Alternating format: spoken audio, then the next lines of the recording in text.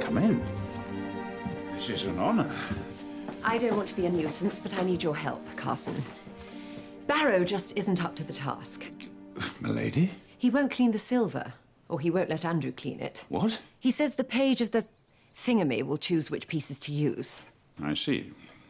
The truth is, he's in a sort of trance. Won't you help me?